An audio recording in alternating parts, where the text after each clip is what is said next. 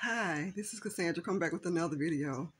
Today, guys, I just want to come back and remind you that really the Jehovah's Witnesses reminded me when I was a kid, like the show that was on back then, Gilligan's Island. Yes, it was like somebody was going on a trip and everything, and they looked like it was going to be good at first, but then as we can tell, we could see in the show that all things got ugly. It was people stuck on the island. The island looked beautiful.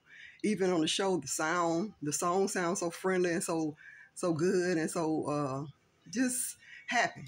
But then when you look at the show, you realize that they're stuck somewhere. With people who are really not capable.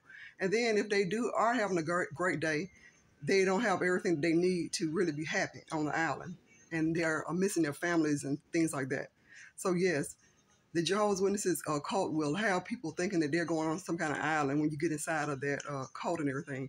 But when you look around, you'll be stuck, knowing that you're there trying to keep your family members, because your family members won't be able to speak to you when you leave. If you get sick or anything, something happens, something small, a blood transfusion, you'll be able to have to say no for yourself and your children and people who you really love.